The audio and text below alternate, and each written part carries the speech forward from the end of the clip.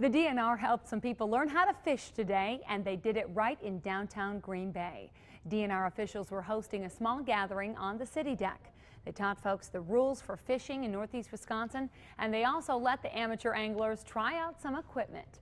The DNR says they hope to educate people on different types of fish.